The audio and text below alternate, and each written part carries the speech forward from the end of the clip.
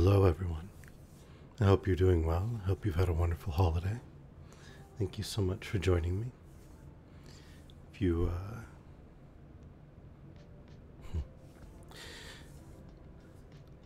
oh, sorry, I just sat down and grabbed my headset right at the 5 second mark. So, still getting my head ready into this. Anyway. We've been reading some wonderful holiday stories and some darker holiday stories. Although the current one we're reading is The Life and Adventures of Santa Claus. It's kind of the origin story for good old Saint Nick. It's a little bit different than the traditional stories about him. And they changed the reindeer names. That bothers me. Does that bother anybody else? It bothers me. I mean, Flossie and Glossy were alright. I thought maybe they'd just be like additions, but where's Donner and Blitzen, Comet and Cupid and all them? I mean, I could understand if they omitted Rudolph. He's supposed to be a latecomer, but it's just not the same. In any case, I hope you've been enjoying it. Right, J-Math? I also seriously wonder if Santa Claus is from Australia, because I don't know how much you guys know about the Oz stories, but the land of Oz is actually supposed to be down in Australia, and that's where they're supposedly based from the Wizard of Oz books. So, kind of wondered if the Forest of Bursey. Well, I don't know, honestly. If somebody wants to look that up during the stream, that'd be, and then share it with us in the Discord, that'd be pretty cool. Give us an idea of, no, there's no unlurk command, and I believe the lurk only lasts for the single stream. So you should be good. I don't think you need to type unlurk.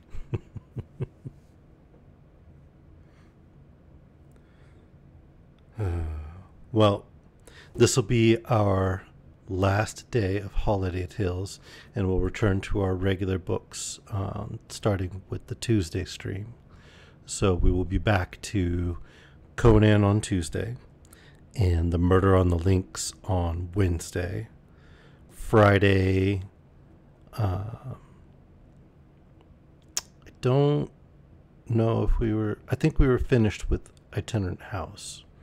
So we may be starting a new author on Friday. And then Nicholas Nickleby on Saturday. Yeah. I do enjoy the descriptive sentences in those books. I really do. It's it feels like a guilty pleasure. Like, it's not, no disparagement meant to Mr. Howard, but let's be honest, it's not serious literature, right? It's swords and sorcery and evil wizards, and it's fun. And so the delight that I take in reading some of his scenes and sentences and word choice and his flair kind of feels like biting into thick, chewy brownie or even a Twinkie or something like that. Like, you know it's not great for you, but damn if it isn't fun. Kind of surprised that Vela and Little Dude haven't popped in yet. Hope everything's all right there, although they could be busy. I think they do family stuff on... No, they do family stuff on Sundays. I don't know. I hope they're all right anyway.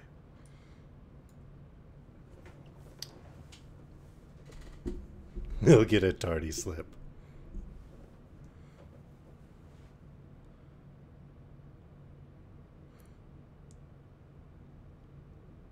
Okay. Well, that's the poem we read the other day, the night before Christmas. And yeah, so that definitely predates Frank L. Baum. I'm pretty sure. So yeah, he got him wrong. Shame on him. Tisk tisk. Thank you for looking that up, Sparky. Really appreciate it. So we were reading, and we were about to start on the first Christmas tree. We just heard about how the stockings being hung over the fireplace came to be. No, it won't let you do a link. You could post the link. I suppose you aren't in the Discord, are you? Shame. All right. Well, we'll figure it out later. For now, I suppose we should jump into the story. Can't prove your references. Can't do proper citation. You could just do a space between where the dot would be instead of like .com or whatever. Break up the link. That's what that big follows bot does, which Twitter or Twitch apparently did an investigation on and supposedly is getting rid of.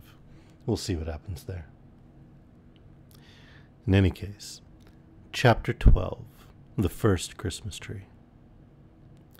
Claus had always kept his promise to the Knooks by returning to the Laughing Valley by daybreak, but only the swiftness of his reindeer has enabled him to do this, for he travels all over the world. He loved his work, and he loved the brisk night ride on his sledge and the gay tinkle of the sleigh bells. On that first trip with the 10 reindeer, only Glossy and Flossie wore bells. But each year thereafter, for 8 years, Claus carried presents to the children of the Gnome King, and that good-natured monarch gave him in return a string of bells at each visit, so that finally every one of the 10 deer was supplied, and you may imagine what a merry tune the bells played as the sledge sped over the snow.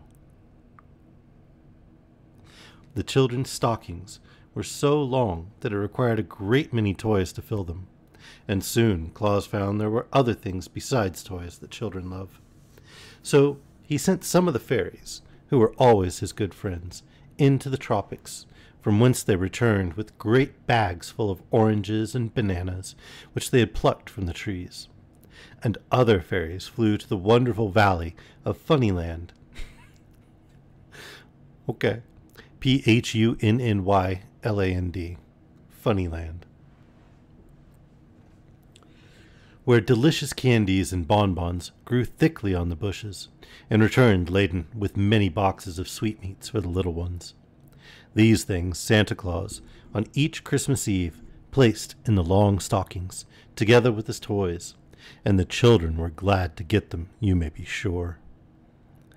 There are also warm countries where there is no snow in winter, but Claus and his reindeer visited them as well as the colder climes, for there were little wheels inside the runners of his sledge, which permitted it to run as smoothly over bare ground as on the snow. And the children who lived in the warm countries learned to know the name of Santa Claus as well as those who lived nearer to the Laughing Valley. Once, just as the reindeer were ready to start on their yearly trip, a fairy came to Claus and told him of 3 little children who lived beneath a rude tent of skins on a broad plain where there were no trees whatever. These poor babies were miserable and unhappy, for their parents were ignorant people who neglected them sadly. Claus resolved to visit these children before he returned home, and during his ride he picked up the bushy top of a pine tree which the wind had broken off and placed it in his sledge. It was nearly morning when the deer stopped before the lonely tent of skins where the poor children lay asleep. Claus at once planted the bit of pine tree in the sand and stuck many candles on the branches. Then he hung some of his prettiest toys on the tree, as well as several bags of candies. It did not take long to do all this, for Santa Claus works quickly, and when all was ready, he lighted the candles, and thrusting his head in at the opening of the tent, he shouted, "Merry Christmas, little ones!" With that, he leapt into his sledge, and it was away out of sight before the children, rubbing the sleep from their eyes, could come out to see who had called them. You can imagine the wonder and joy of those little ones, who had never in their lives known a real pleasure before, when they saw the tree, sparkling with lights that shone brilliant in the gray dawn, and hung with toys enough to make them happy for years to come. They joined hands and danced around the tree, shouting and laughing, until they were obliged to pause for breath. "Hey, little dude, glad you could make it." And their parents also came out to look and wonder, and thereafter had more respect and consideration for their children, since Santa Claus had honored them with such beautiful gifts. The idea of the Christmas tree pleased Claus, and so the following year he carried many of them in his sledge and set them up in the homes of poor people who seldom saw trees, and placed candles and toys on the branches. Of course, he could not carry enough trees in one load of all who wanted them, but in some homes the fathers were able to get trees and have them all ready for Santa Claus when he arrived.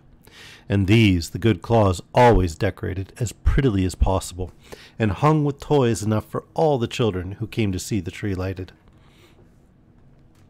These novel ideas, and the generous manner in which they were carried out, made the children long for that one night in the year when their friend Santa Claus should visit them.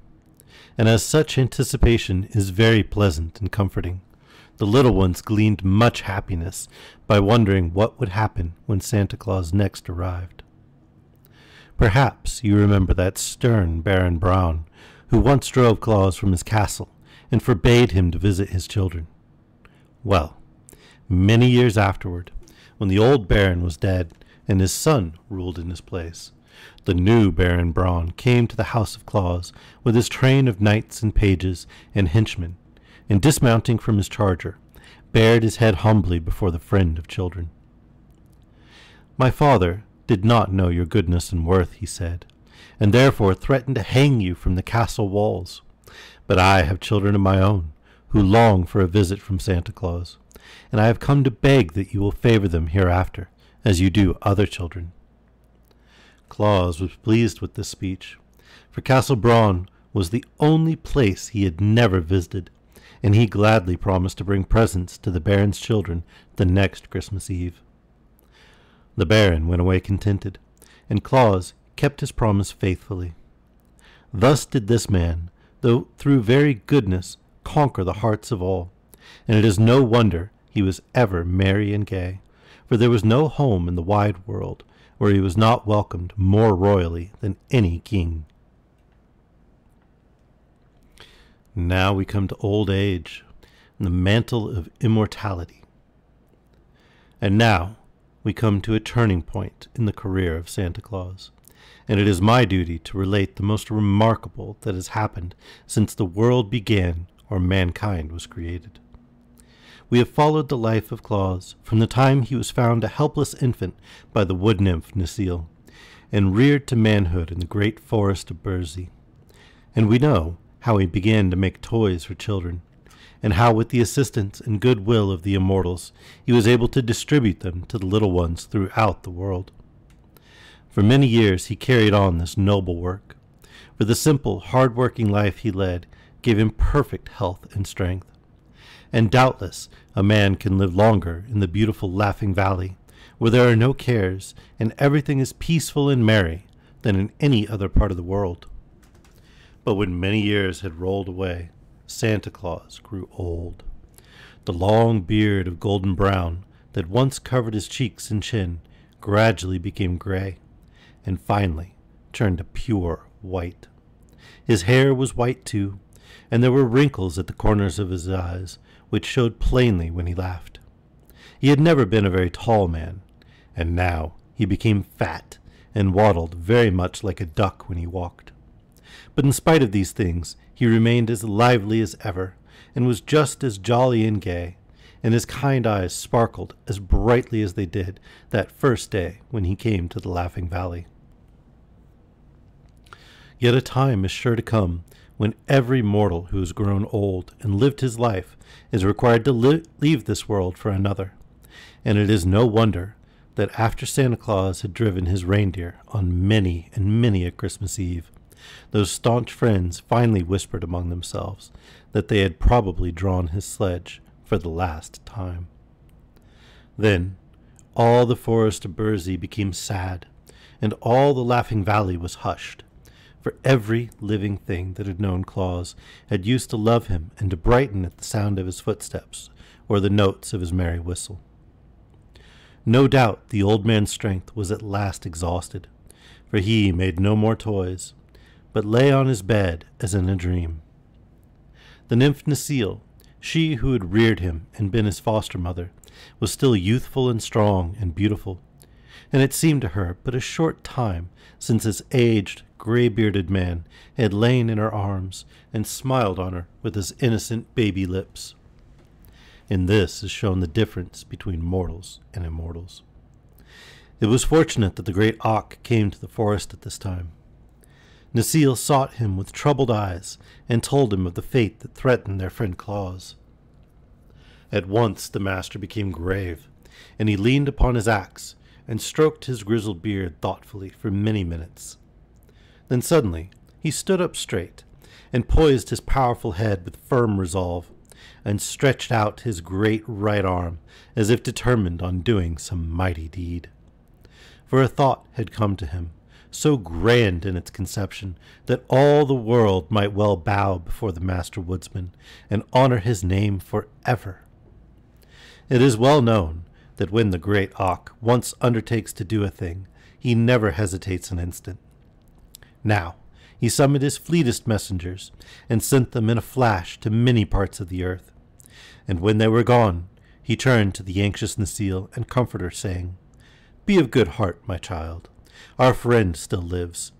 And now run to your queen and tell her that I have summoned a council of all the immortals of the world to meet with me here in Burzee this night. If they obey and hearken unto my words, Claus will drive his reindeer for countless ages yet to come." At midnight there was a wondrous scene in the ancient forest of Burzee, where for the first time in many centuries the rulers of the immortals who inhabit the earth were gathered together. There was the queen of the water sprites, whose beautiful form was as clear as crystal, but continually dripped water on the bank of moss where she sat. And beside her was the king of the sleep fays, who carried a wand from the end of which a fine dust fell all around, so that no mortal could keep awake long enough to see him, as mortal eyes were sure to close in sleep as soon as the dust filled them. And next to him sat the gnome king, whose people inhabit all that region under the earth's surface, where they guard the precious metals and jewel stones that lie buried in rock and ore. At his right hand stood the king of the sound imps, who had wings on his feet, for his people are swift to carry all sounds that are made. When they are busy, they carry the sounds but short distances, for there are not many of them. But sometimes they speed with the sounds to places miles and miles away from where they are made. The king of the sound imps had an anxious and careworn face, for most people have no consideration for his imps, and especially the boys and girls make a great many unnecessary sounds which the imps are obliged to carry when they might be better employed. So I guess you have the sound imps to thank for carrying my words to all of you and letting you hear the sound of my voice. So make sure you give thanks to the sound imps for enabling us to have story time. The next in the circle of immortals was the king of the wind demons, slender of frame, restless and uneasy at being confined to one place for even an hour. Once in a while he would leave his place and circle around the glade, and each time he did this, the fairy queen was obliged to untangle the flowing locks of her golden hair and tuck them back behind her pink ears. But she did not complain, for it was not often that the king of the wind demons came into the heart of the forest. After the fairy queen, whose home you know was in old Burzee, came the king of the light elves, with his two princes, Flash and Twilight, at his back. He never went anywhere without his princes, for they were so mischievous that he dared not let them wander alone. Prince Flash bore a lightning bolt in his right hand, and a horn of gunpowder in his left, and his bright eyes roved constantly around, as if he longed to use his blinding flashes. Prince Twilight held a great snuffer in one hand and a big black cloak in the other, and it is well known that unless Twilight is carefully watched, the snuffers or the cloak will throw everything into darkness, and darkness is the greatest enemy the king of the Light Elves has. Yes, indeed, praise the Sound Imps.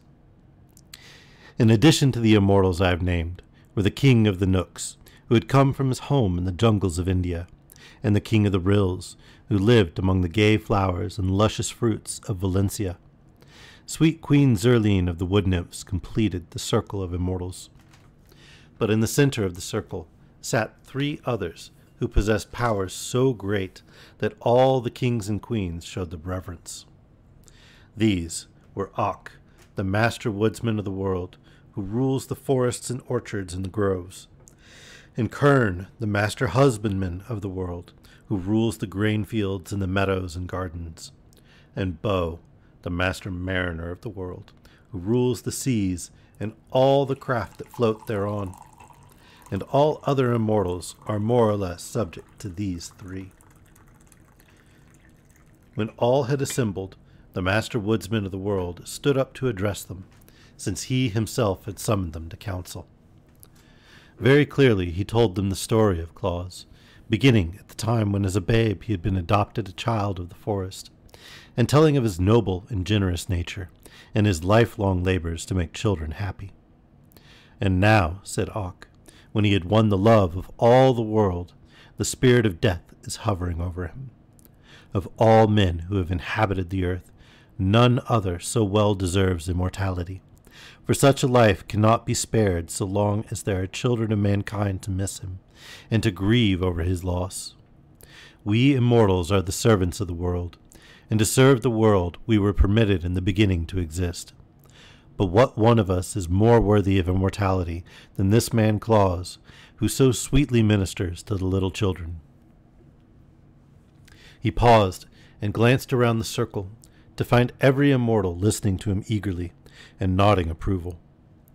Finally, the king of the wind demons, who had been whistling softly to himself, cried out, "What is your desire, O Ak?" "To bestow upon Claus the mantle of immortality," said Ak boldly. That this demand was wholly unexpected was proved by the immortals springing to their feet and looking into each other's face with dismay, and then upon Ak with wonder. For it was a grave matter, this parting with the mantle of immortality. The queen of the water sprites spoke in her low, clear voice, and the words sounded like raindrops splashing upon a window pane. "In all the world there is but one mantle of immortality," she said. The king of the sound phase added, "It has existed since the beginning, and no mortal has ever dared to claim it." And the master mariner of the world arose and stretched his limbs, saying, "Only by the vote of every immortal can it be bestowed upon a mortal." "I know all this," answered Ak quietly, "but the mantle exists, and if it was created, as you say, in the beginning, it was because the Supreme Master knew that someday it would be required. Until now, no mortal has deserved it. But who among you dares deny that the good Claus deserves it? Will you not all vote to bestow it upon him?" They were silent, still looking upon one another questioningly. "Of what use is the mantle of immortality unless it is worn?" demanded Ak. "What will it profit any one of us to allow it to remain in its lonely shrine for all time to come?" "Enough!" cried the Gnome King abruptly. "We will vote on the matter, yes or no. For my part, I say yes." "And I," said the Fairy Queen promptly, and Ak rewarded her with a smile. "My people in Burzee tell me they have learned to love him. Therefore, I vote to give Claus the mantle," said the King of the Rills.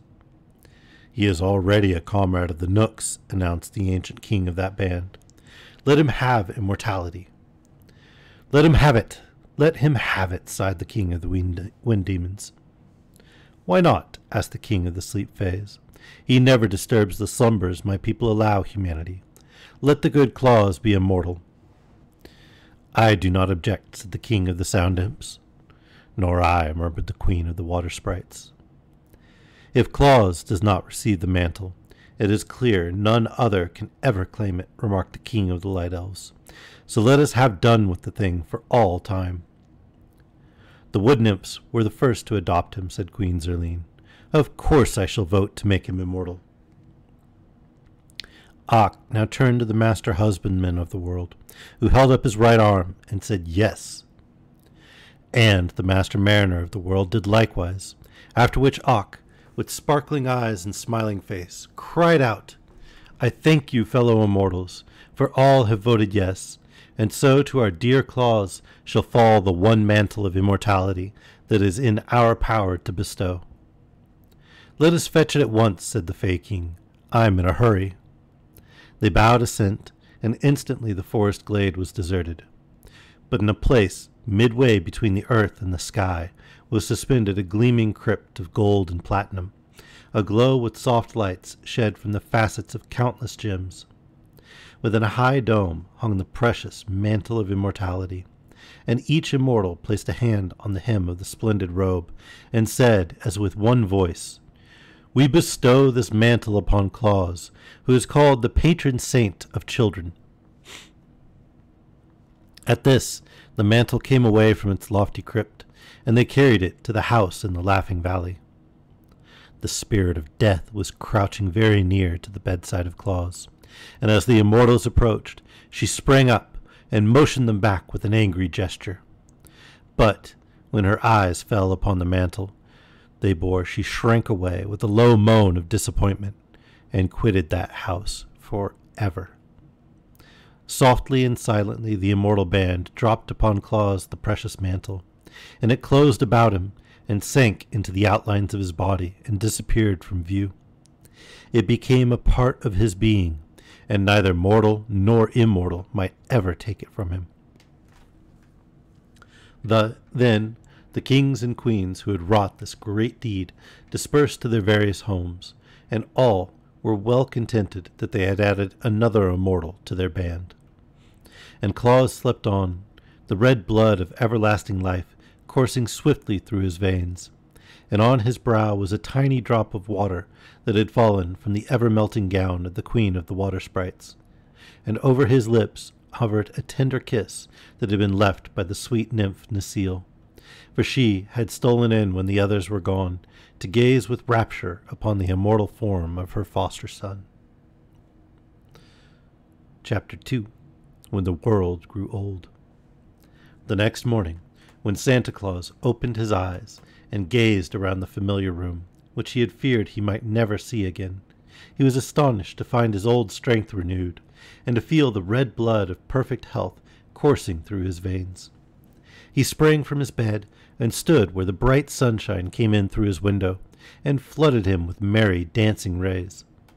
He did not then understand what had happened to restore to him the vigor of youth, but in spite of the fact that his beard remained the color of snow, and that wrinkles still lingered in the corners of his bright eyes, old Santa Claus felt as brisk and merry as a boy of 16, and was soon whistling contentedly as he busied himself fashioning new toys.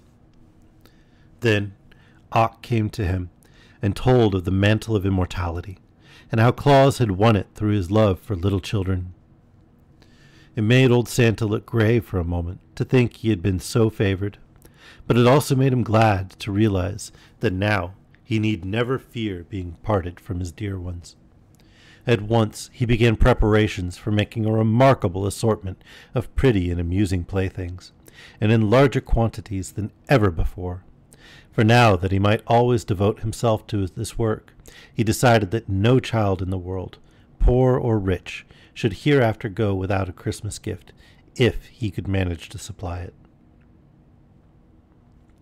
The world was new in the days when dear old Santa Claus first began toy-making, and won, by his loving deeds, the mantle of immortality.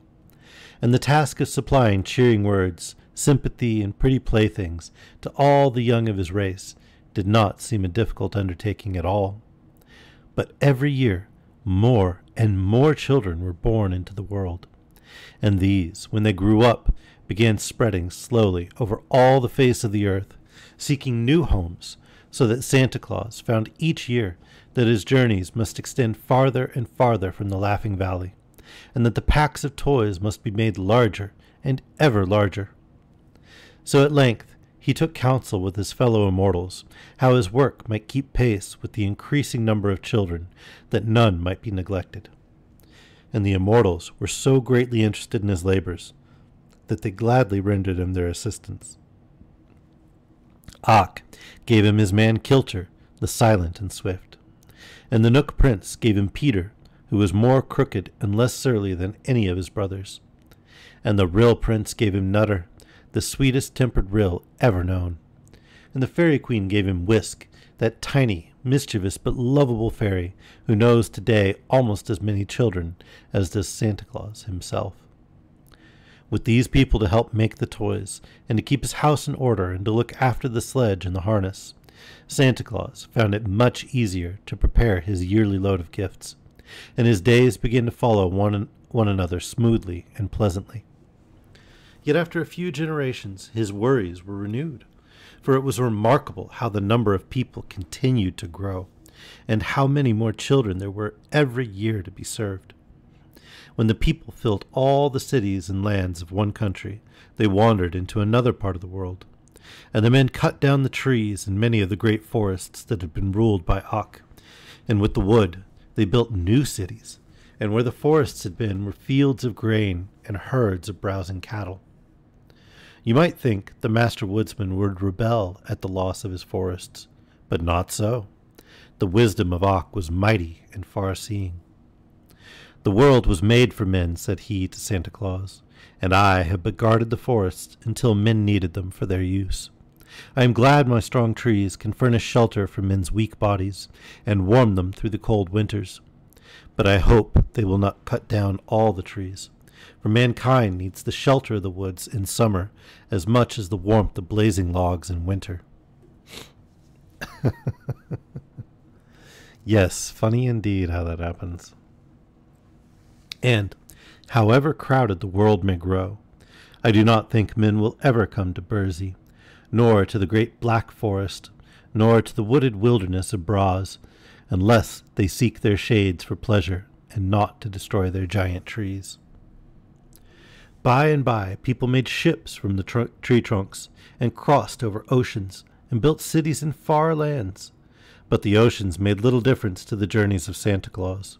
His reindeer sped over the waters as swiftly as over land, and his sledge headed from east to west and followed in the wake of the sun, so that as the earth rolled slowly over, Santa Claus had all of 24 hours to encircle it each Christmas Eve, and the speedy reindeer enjoyed these wonderful journeys more and more.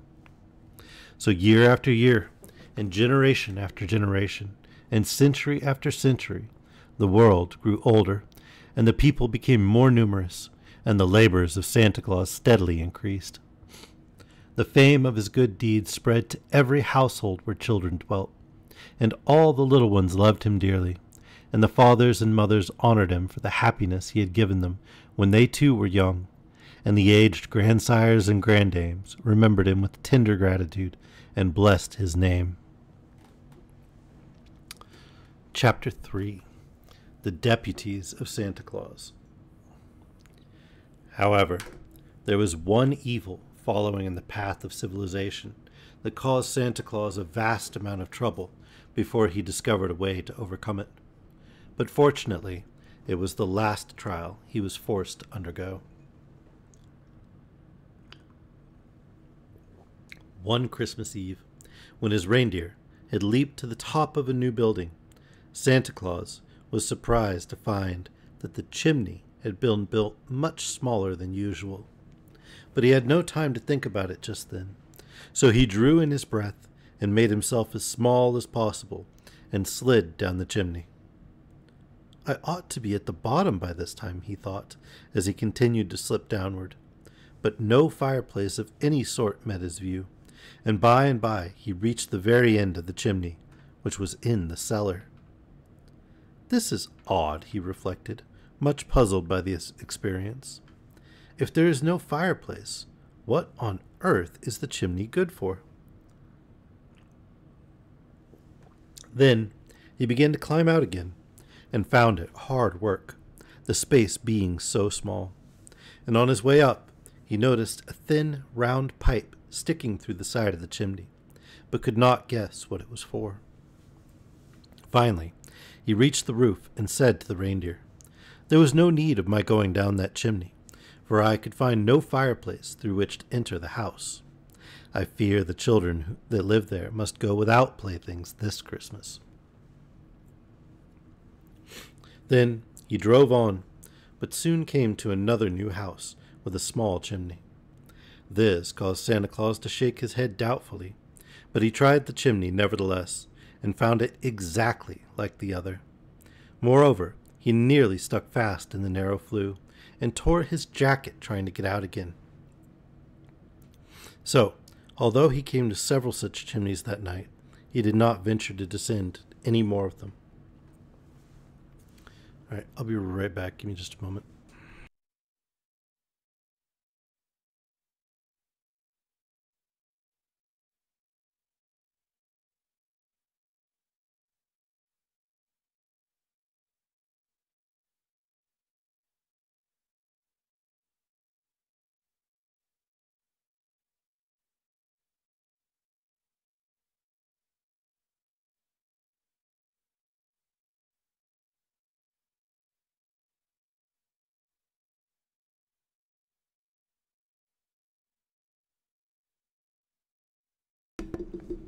Sorry about that. All right, I'll tell you guys, but you got to promise not to laugh at me.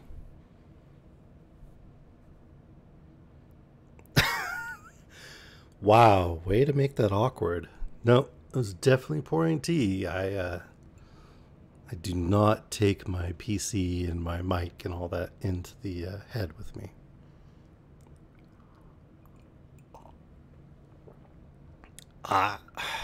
I can mute my mic when I pour the tea if you like. I thought that was all like ASMR, right? You're awful. I'm glad you're here, Panda, but awful. Awful, awful pun. I'm proud of you.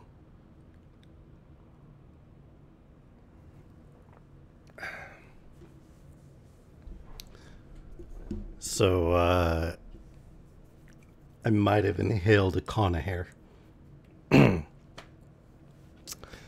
which did not feel terribly great on the back of my throat. I believe you.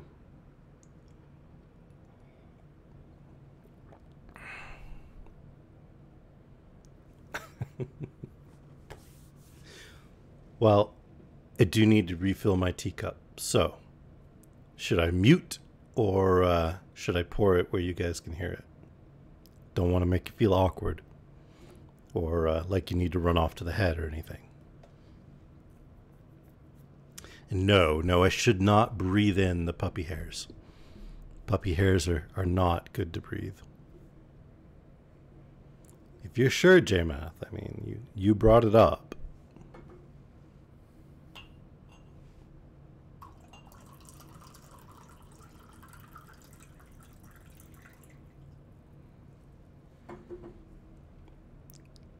Oh, dude.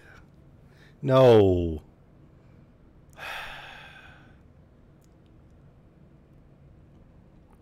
Gross. Super gross. He really kind of did, didn't he? I'm not starting over, though. Look at that. I think you drove viewers away. Shame on you, J-Math. Shame, shame.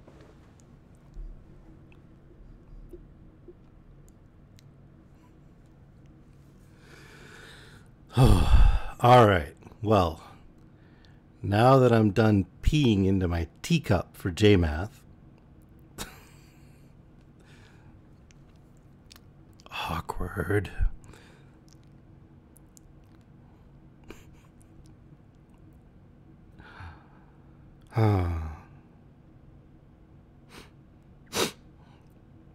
What in the world are people thinking of to build such useless chimneys? He exclaimed. In all the years I have traveled with my reindeer, I have never seen the like before." True enough, but Santa Claus had not then discovered that stoves had been invented and were fast coming into use. When he did find it out, he wondered how the builders of those houses could have so little consideration for him, when they knew very well it was his custom to climb down chimneys and enter houses by way of the fireplaces. Perhaps the men who built those houses had outgrown their own love for toys and were indifferent whether Santa Claus called on their children or not. Whatever the explanation might be, the poor children were forced to bear the burden of grief and disappointment.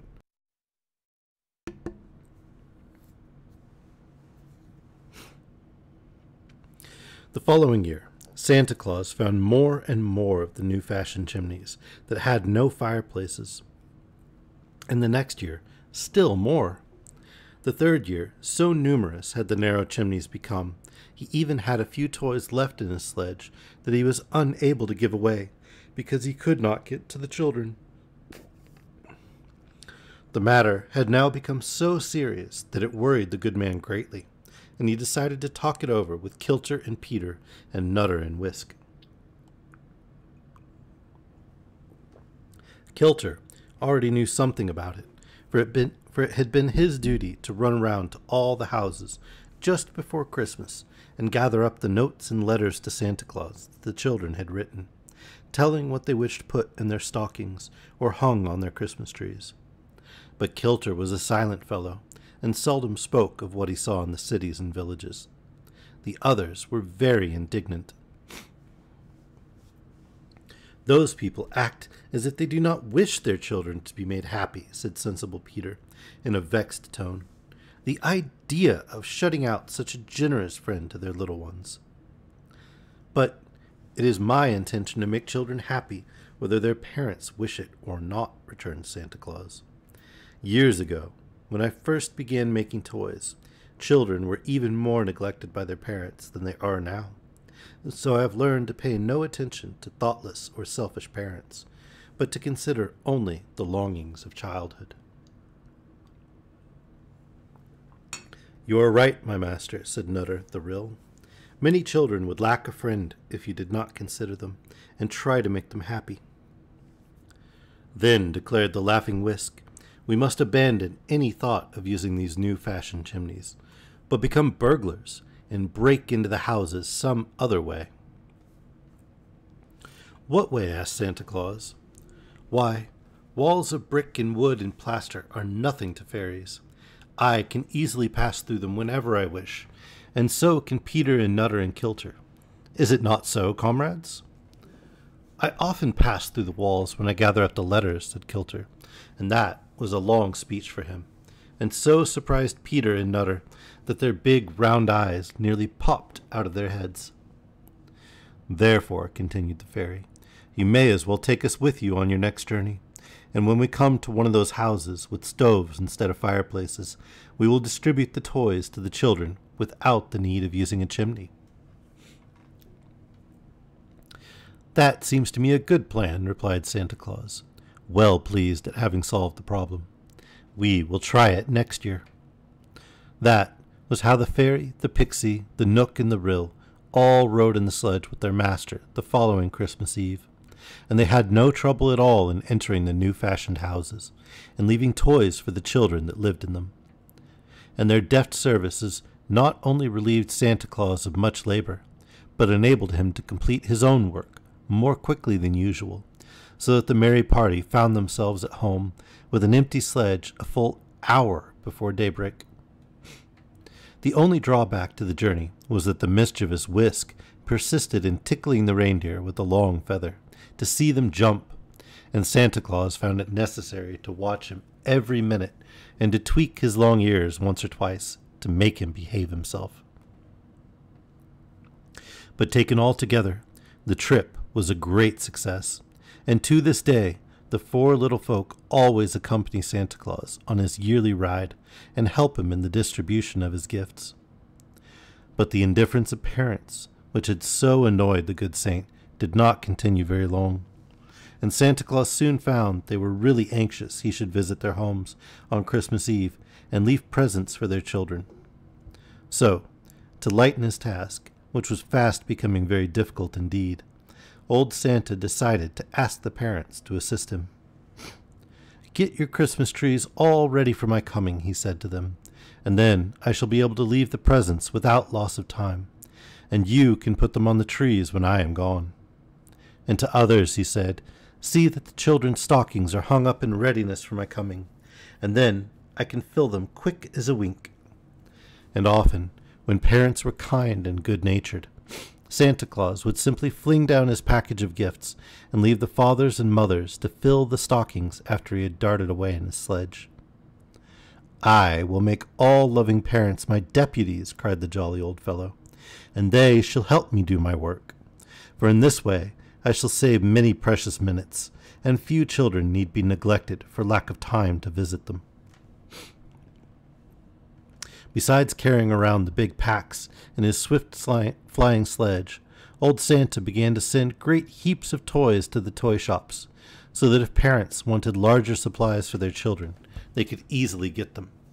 And if any children were, by chance, missed by Santa Claus on his yearly rounds, they could go to the toy shops and get enough to make them happy and contented. For the loving friend of the little ones decided that no child, if he could help it, should long for toys in vain. And the toy shops also proved convenient whenever a child fell ill and needed a new toy to amuse it. And sometimes, on birthdays, the fathers and mothers go to the toy shops and get pretty gifts for their children in honor of the happy event. Perhaps you will now understand how, in spite of the bigness of the world, Santa Claus is able to supply all the children with beautiful gifts. To be sure, the old gentleman is rarely seen in these days, but it is not because he tries to keep out of sight, I assure you. Santa Claus is the same loving friend of children that in the old days used to play and romp with them by the hour, and I know he would love to do the same now, if he had the time. But you see, he is so busy all the year making toys, and so hurried on that one night when he visits our homes with his packs, that he comes and goes among us like a flash, and it is almost impossible to catch a glimpse of him. And although there are millions and millions more children in the world than there used to be, Santa Claus has never been known to complain of their increasing numbers. "The more the merrier," he cries, with his jolly laugh. And the only difference to him is the fact that his little workmen have to make their busy fingers fly faster every year to satisfy the demands of so many little ones. In all this world, there is nothing so beautiful as a happy child, says good old Santa Claus.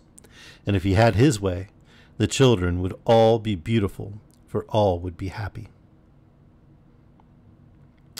The end of the life and adventures of Santa Claus. So what do you guys think? Other than he named the reindeer wrong.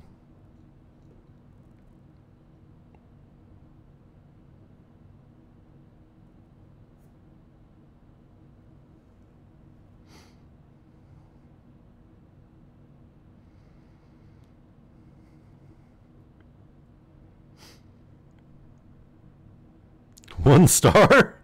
Brutal. Brutal. You don't think that's a little harsh?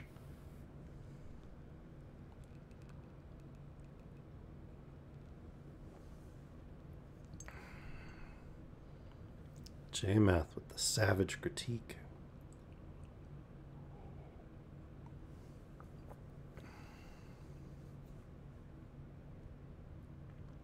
Panda, Bella, Sparky, what do you guys think?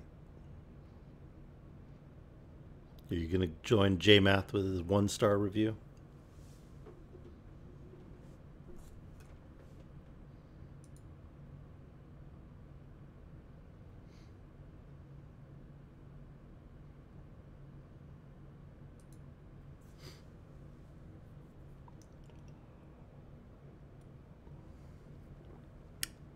Or perhaps we shall have some crickets.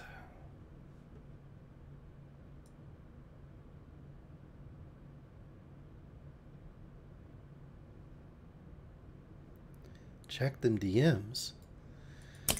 Alright, well, we're hitting our intermission.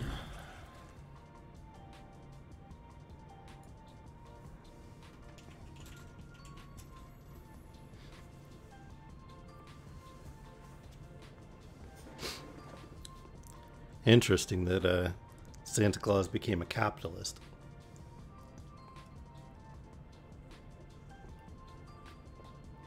I mean, I knew he was outsourcing his labor, but...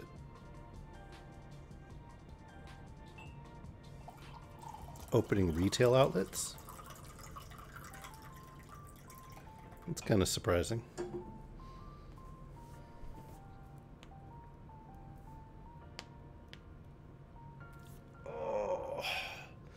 So, the question is, what do we read now?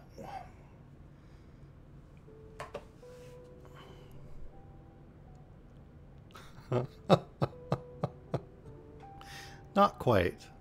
Not quite.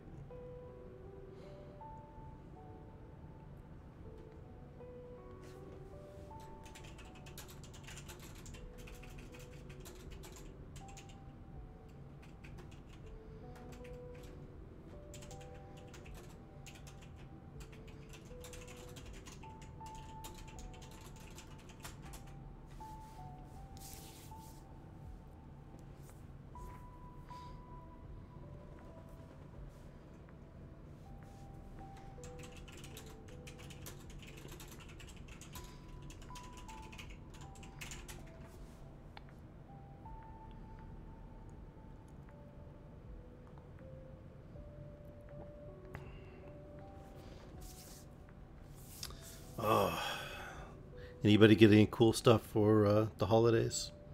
Any fun presents? Anything especially exciting?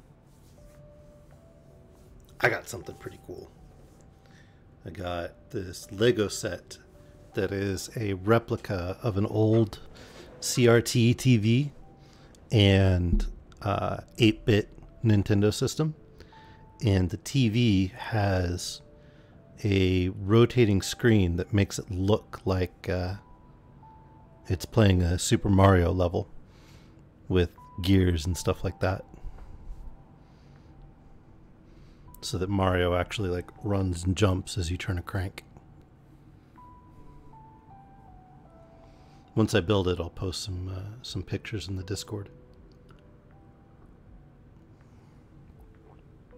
French press, all right. So you have something to drink during story time. Yeah, it looks super cool. I'm excited to put it together. It should be really neat. And yes, I am the overgrown man-child whose parents still buy him toys for holidays and whatnot.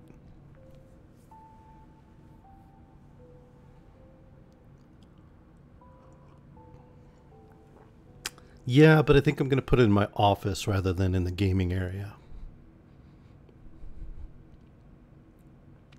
I still want to do a big mural on the wall of a Super Mario level.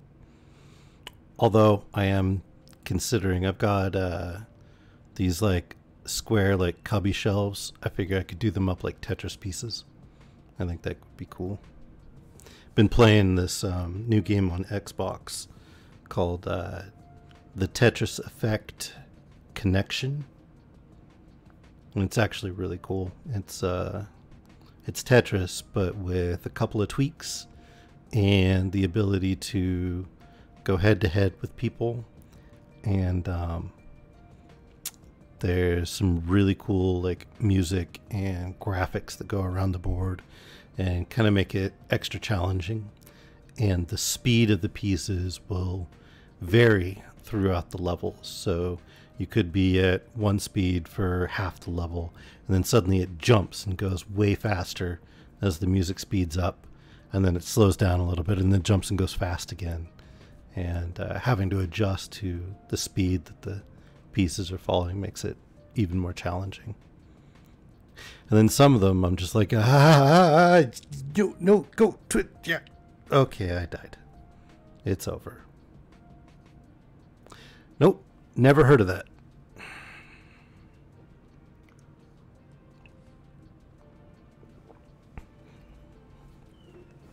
Although one of my favorite games for the 16-bit Nintendo was a game called Tetris Attack, which really had nothing to do with Tetris. It's kind of more like an early Candy Crush or something like that. But it was themed with like Baby Yoshi and Yoshi's friends. And you would switch pieces and you'd try to make, I think it was lines of 4 or more vertically or horizontally. And all you could do was do a left-right swap of pieces. But you could play head-to-head against people and drop the trash blocks and stuff on their heads and things like that. It was really cool. He used to be really fast at it. I'm not as fast anymore, but it's still a really cool game. It's pretty rare, but if you can find it, it's a lot of fun. It's called Tetris Attack.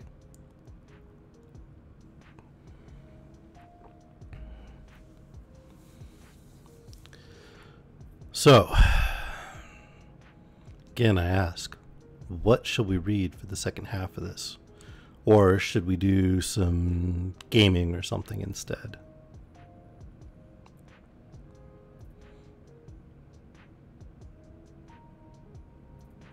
We could play some of the new patch of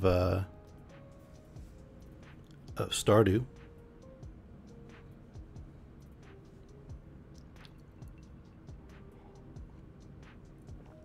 Or I could buy Phasmo real quick, and you all could laugh at me if I scare myself silly playing Phasmo.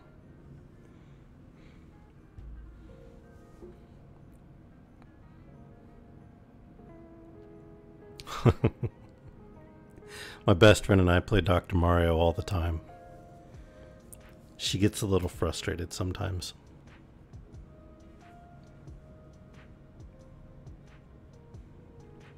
She plays on difficulty 2 or 3, and I play on difficulty like 8.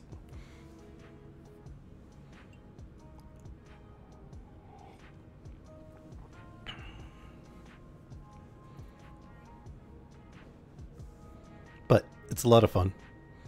That and Galga. Play Galga.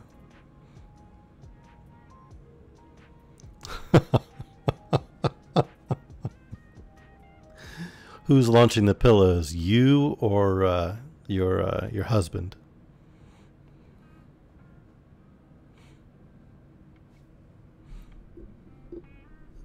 Or do you not play it anymore?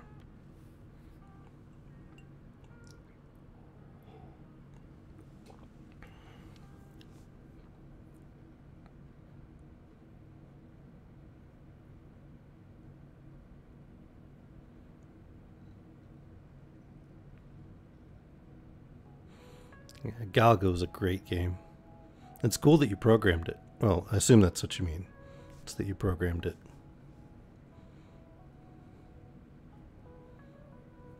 I suppose it could have been like a capstone baking class and you recreated a screen from the game and cake or cookies or something.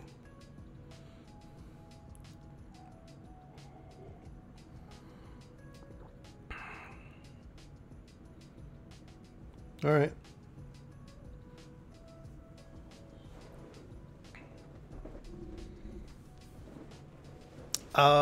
I think if you've got RCA jacks, that's the yellow, red, and white jacks, you can actually still connect it.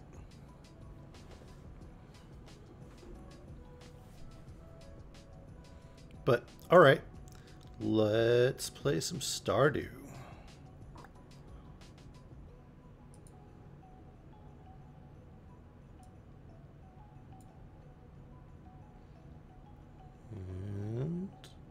I'm going to jump in the Cozy Chair channel so that I can hear the other people who jump in and join me. If you want to join the game, I'm not sure how many we're limited to, but squeeze in everybody that we can. So just jump in the Discord and hang out, and we'll do a little bit of gaming. Yeah, sounds good. Let's do that. Something a little different.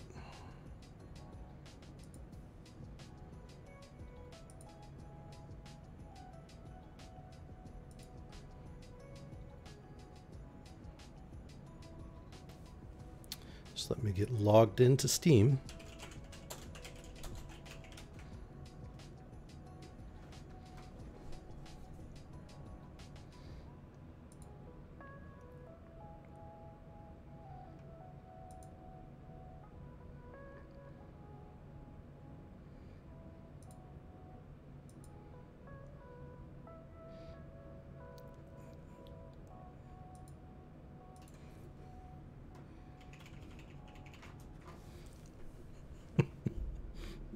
Sorry, I glanced over at Discord and the mighty gecko sent me an absolutely hilarious little video. It was super cute.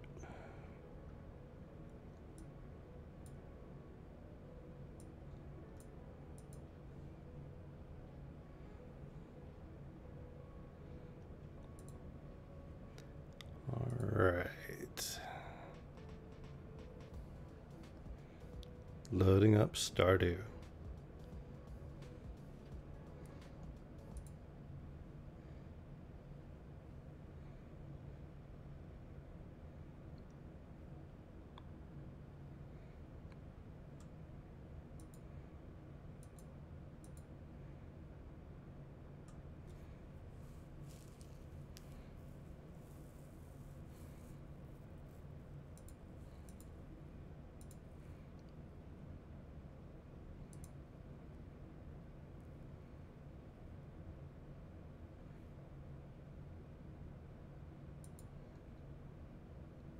I'll post the code in the Discord. In the general discussion. Just give me one moment and I'll grab it.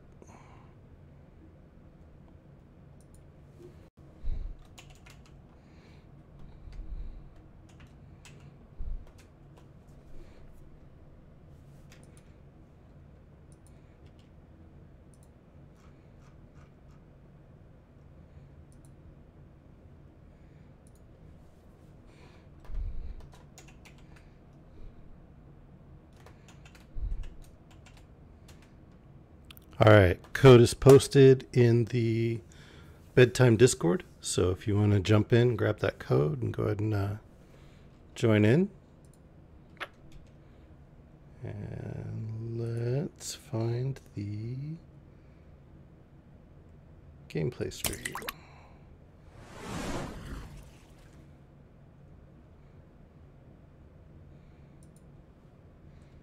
All right, there we go.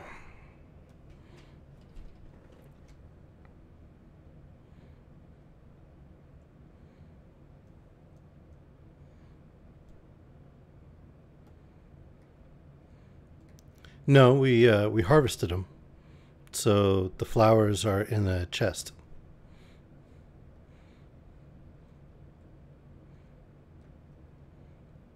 So they're around still.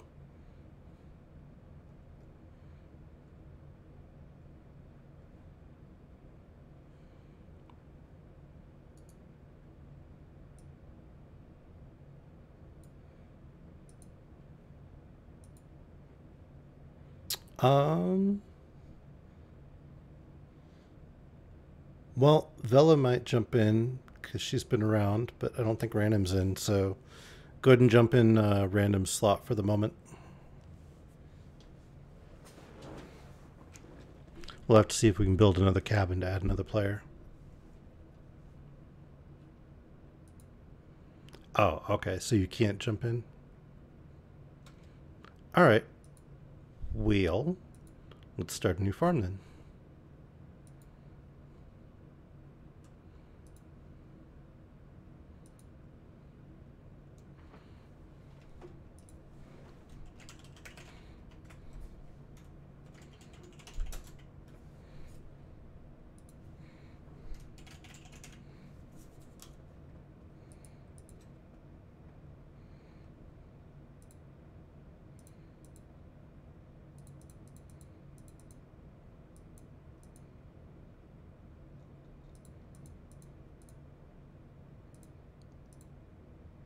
Is that it? Yes, skull shirt. Skull shirt for sure.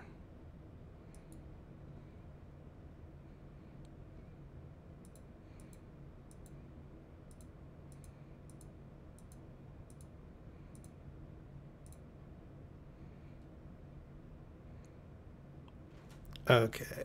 The beach farm's kind of cool, so let's do that.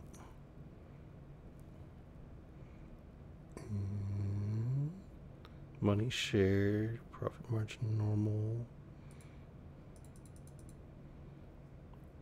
3 starting cabins.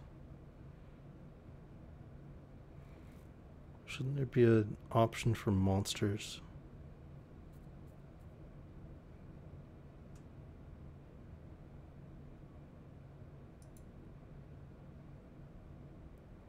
There we go.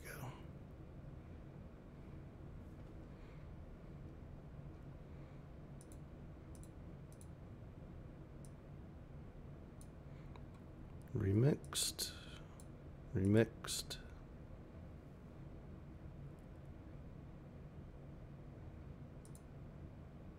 Nope. 3 only. All we got. Hello, Bobby. How are you? We are streaming some Stardew if you care to join us. All right.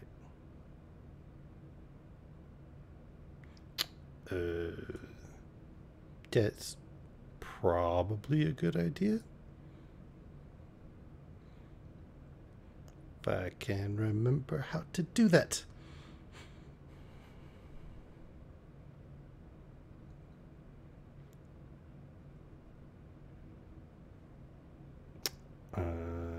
Anybody know how to do that?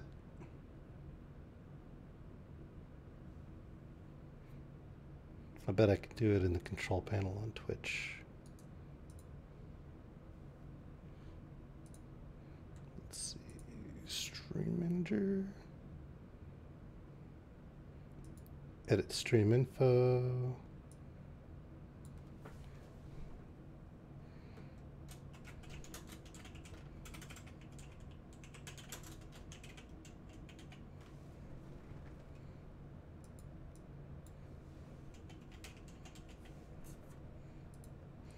All right, post story time Stardew.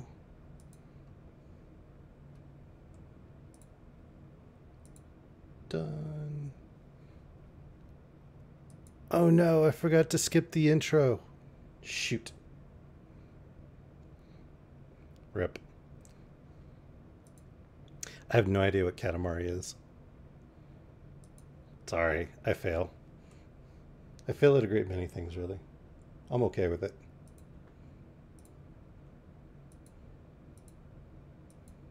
You have to roll up the world?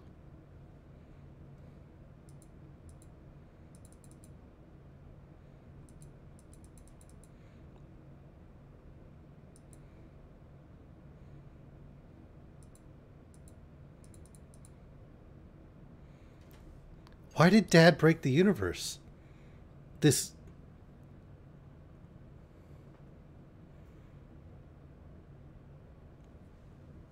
seems like a terrible decision, though.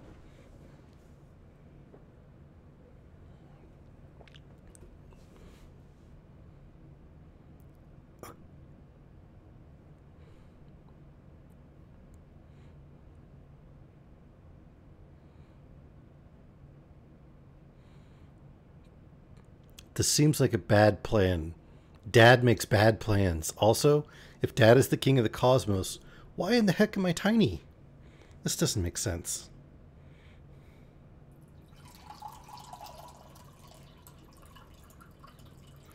Shut up, J-Math.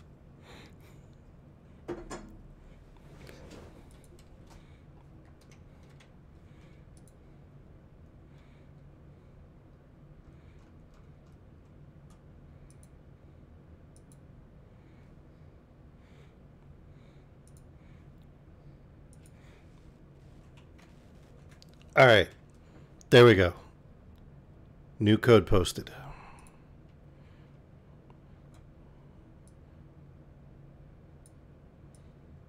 We're going to reduce the sound a bit because that was awful loud. Maybe. Yes.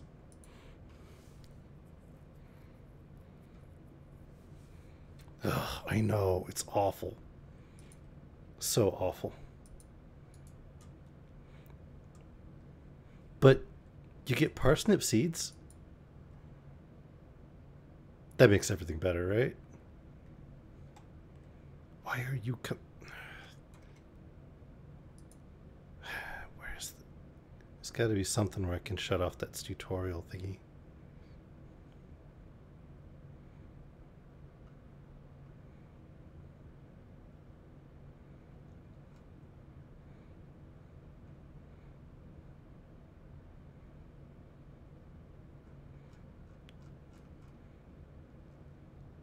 Huh.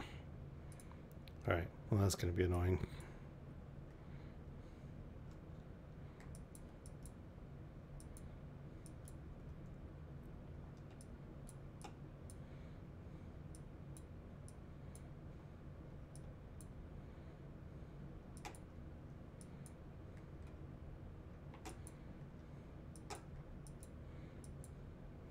You jumping in, J-Math?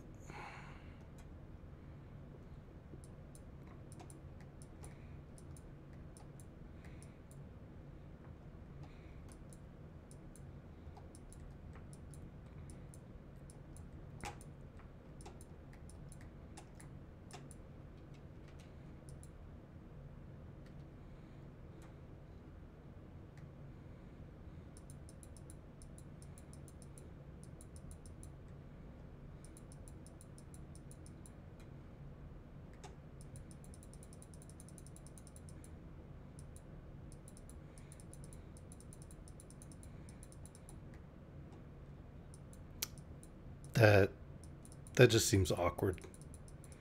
Like, potentially more awkward than J-Math's T comments. Although, those are pretty awkward.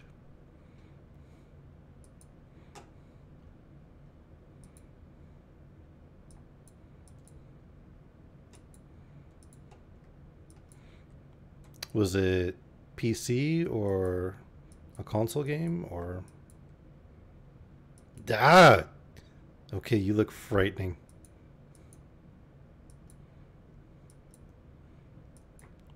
You... Here. You look frightening. You jumped out from behind that tree like you were a monster that was going to eat my face. And as there's been a recent update, and I don't know all the things in the update, you could very well have been a monster that was going to eat my face.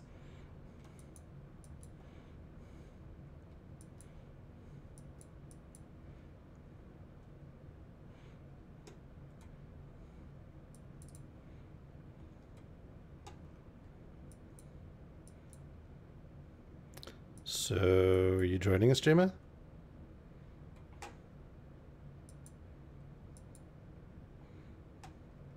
Are you joining us? Not that I created a whole new farm and Drea, like, made a whole new character just so you could play with us. Or anything like that.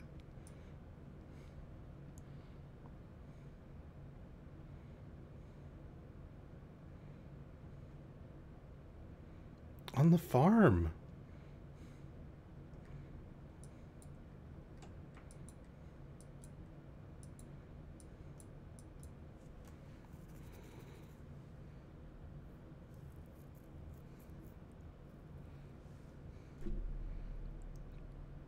J-Math looks kind of like a zombie.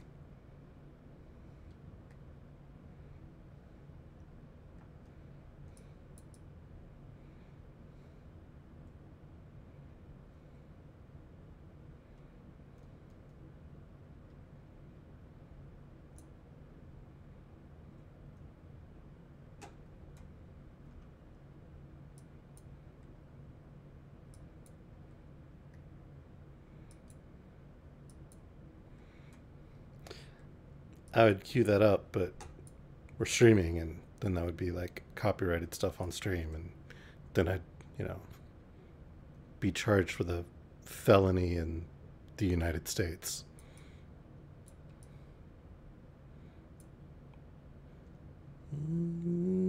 Maybe. Say something? Either of you? Nope, I don't think they can. So now I just sound like a crazy person talking to myself, but that's okay. Anybody in the chat mind me sounding like a crazy person? Speak now or forever hold your peace.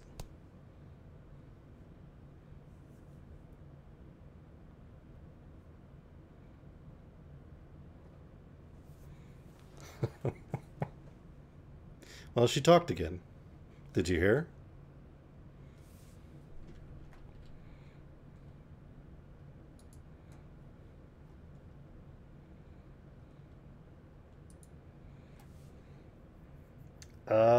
Leah, I think.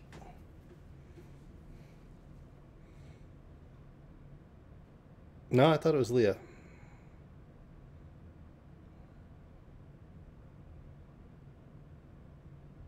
Okay. I don't know. Well, I think we'll go ahead and end the stream here because I think it's just fella, the two of you, and me in the stream now. So, seems like a good place to stop as we can just hang out in the Discord and chat and play. So, thank you everyone for watching, checking out the holiday stories, and I hope to see you all on Tuesday, whether you're catching this on the VOD or you're listening live. But thank you very much. Wait, straight. Oh, right. Okay. Crazy person talking. Ha ha ha ha ha, Bella.